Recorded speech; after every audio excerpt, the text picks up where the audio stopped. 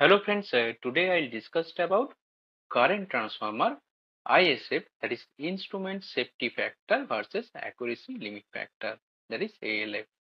So in this video I'll discuss what are the difference between instrument safety factor and accuracy limit factor of a CT. Instrument safety factor is a parameter is applicable for the metering class CT. An accuracy limit factor, that is ALF, is parameter is applicable for protection class CT. But instrument safety factor and accuracy limit factor definition is same, that is the ratio of the CT saturation current to the CT rated current under rated burden condition. So I will elaborate by means of an example. CT ratio is 400 by 1, where ISF is less than 5 for 20 VA. 20 VA is the burden of the CT. So instrument safety factor is less than 5 under rated burden of 20 VA. So if rated burden, there is a CT secondary burden is 20 VA, then if 5 times of the rated current flows in the primary side, then CT will saturate for metering core. And ALF, there is accuracy limit factor mentioned as 5P20 under burden of 20 VA. So here 5 means accuracy class, 20 means protection class, 20 means accuracy limit factor. So if 20 times of the rated current flow in the primary side, then maximum error will be 5% under rated burden condition. Rated burden means if CT secondary burden is 20 VA. Now ISF is provided in order to safeguard the instrument which is connected in the CT secondary side for metering class CT. So most of the metering, that is the ammeter, wattmeter, are provided for maximum current rating of 5 ampere. That is why ISF has mentioned as less than 5 for metering class CT. So if more than 5 times current flows under rated burden condition, then CT will saturate so that it will set the instrument which is connected in the CT secondary side. So here the CT ratio is 400 by 1. So 5 times of the rated current, that is 5 into 400 is equal to 2000 ampere current flows in the primary side. Then CT secondary current will be 5 ampere. So under fault condition, if more than 2000 ampere current flows in the primary current, then CT will saturate. So there will be no increase of the CT secondary current. So the instrument which is connected in the CT secondary side will not detect or sense this current. So hence the CT secondary side instrument will protect by means of the CT saturation. So that is why instrument safety factor is provided for metering class CT. Now since ISF is provided, we can calculate the saturation voltage. Saturation voltage Vs is equal to ISF R, that is the rated ISF which is provided in the nameplate. Here ISF R is equal to 5 into RCT plus RR. Here RCT is the CT secondary resistance and RR is the rated burden in terms of ohm. So here rated burden is 20 VA. Since CT secondary rated current is 1 ampere, we can calculate RR in terms of ohm. So I square R is equal to 20 VA. So R is equal to 20 by 1 square, which is equal to 20 ohm. So we can calculate the actual ISF for the metering class CT, which is equal to Vs, that is the saturation voltage, divided by RCT plus RR, that is the actual burden which is connected in the CT secondary side. So actual ISF is equal to ISF R, that is the ISF which is provided in the CT nameplate into RCT plus RR divided by RCT plus RA.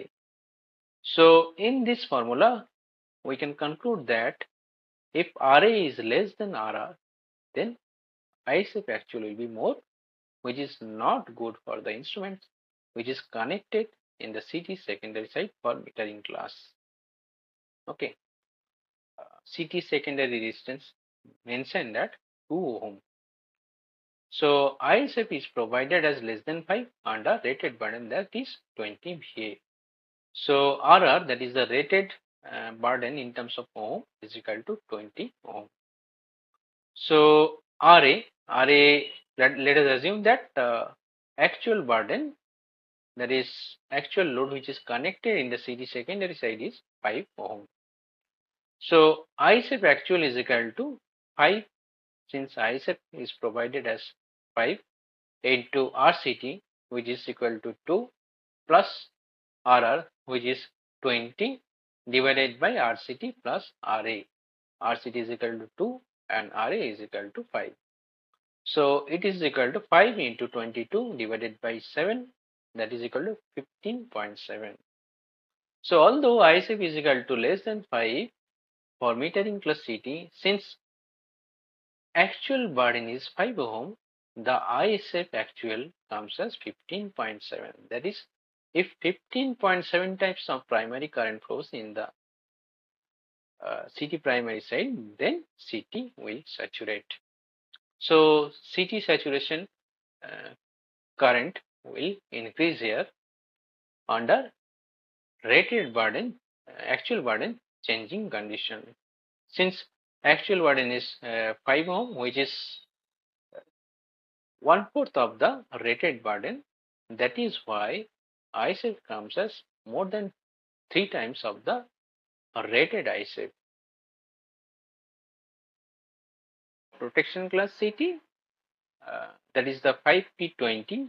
5 is the accuracy class and 20 is the accuracy limit factor under rated burden, that is 20 VA.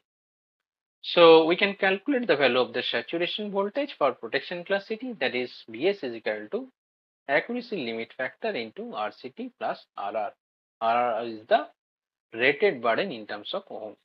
Since CT secondary current is 1 ampere and rated burden is 20 VA, RR is equal to 20 ohm. So Vs is equal to 20 into 2 plus 20, that is equal to 440 volt. Now as per ISF, the accuracy limit factor also varies under the variation of the actual CT burden. Now let us consider that RA is equal to actual burden, then accuracy limit factor in actual is equal to Vs divided by RCT plus RA. So here Vs, that is the saturation voltage, is equal to ALF into RCT plus R divided by RCT plus RA. So again here, if RA is less than R, that is the actual CT burden is less than rated burden of the CT, then accuracy limit factor will increase. Again, if RA, that is the actual burden of the CT secondary side, is more than RR, that is the rated burden, then accuracy limit factor will decrease. Actual burden of the CT secondary side is 5 ohm. So since Vs, that is the saturation voltage, is 440 volt, so actual accuracy limit factor, that is ALF A, is equal to Vs divided by RCT plus RA. Here RA is equal to 5 and RCT is equal to 2, which comes as 440 divided by 7 is equal to 62.8 times. So although as per nameplate, accuracy limit factor is 20 under rated burden of 20 VA, since actual burden is 1/4 of that of the rated burden, that is 5 VA, in terms of 20 VA of the rated burden, the actual accuracy limit factor, which comes as 62.8, that is more than 3 times of the rated accuracy limit factor. Okay, so friends, if you like my video, then please go through my channel and do subscribe my channel and also press bell button for notification of videos to be uploaded in future. Thank you for watching this video.